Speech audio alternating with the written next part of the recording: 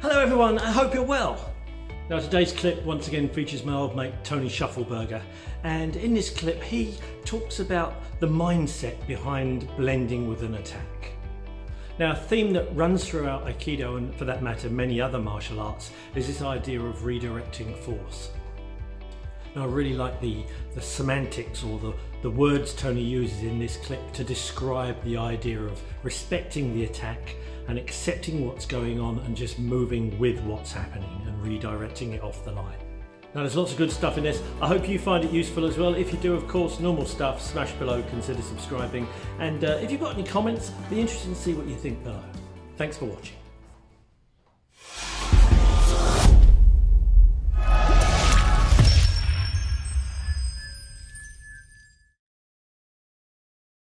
I've gone down this journey and I realised I'm not one of these sports martial artists. I'm not one of these ones that wants to get in there and go hammer and tong with somebody, but I do want to find this essence, this belief in myself, the structural awareness, this thing that gives me options and makes me seem stronger without using any energy or anger or anything else. So my journey was about improving me, if that makes sense. Okay? Because we did an Aikido earlier and you were doing it from a punch, let's explore that. So Jason, where are you? That's right. Okay. Let's take this awareness of our connection to somebody else and do something. So when he throws his punch, if I stand here underneath it, I'm going to end up in a pretty bad place. So the first thing we need to do is get offline, as they used to talk about. So I want to come offline. So would you like that hand to come this way, right? Okay. The second thing I'm doing is I'm gluing with this hand. I'm actually encouraging that punch to go through because I don't want him to be doing this too much.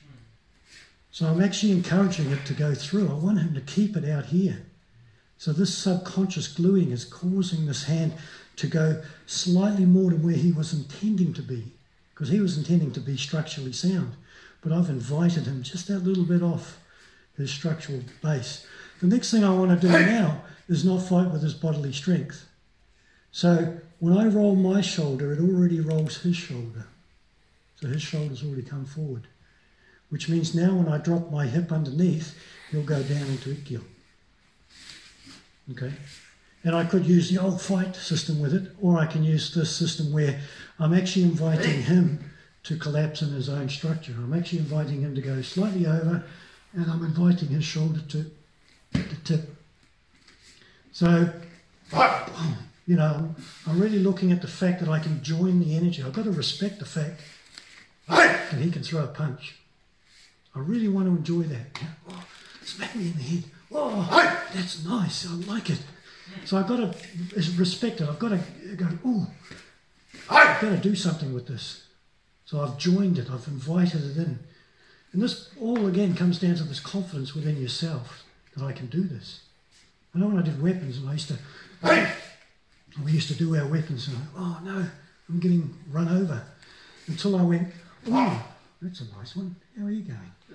I started to connect to it. So let's take it to the Aikido. This hand is inviting it to come forward. The second hip, or this when I turn in, is here, but because I roll my shoulder up and over, it invites his shoulder to go up and over. So I'm not fighting like this. I'm actually inviting the ball joint to do its natural thing. And then the second thing is what we used to call weight underside of gravity. So once I invite his shoulder to unhook, all I have to do is drop weight through his body structure to invite him to fall. So we're smarter, not harder, if you like. We're enjoying the fact, oh, look, what's going on here? Oh, that's a nice piece of ground, you know. But it's that confidence, or again, this is totally about having confidence in blending in yourself. So now we've got timing, my eyes, zanshin, all these things are starting to come into play. He governs the speed. He governs the connection. Now, it's no good me thinking, I've got to be fast.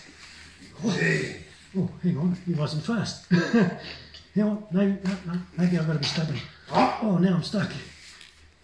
I've got to connect to this person, so I say respect him. Oh, he's good. He's going, oh, look, that's really nice. I'll come and join that. And a lot of it's your own awareness and confidence to connect. So that's just a couple of minutes to finish off with. Thank you, Jason. Have a go.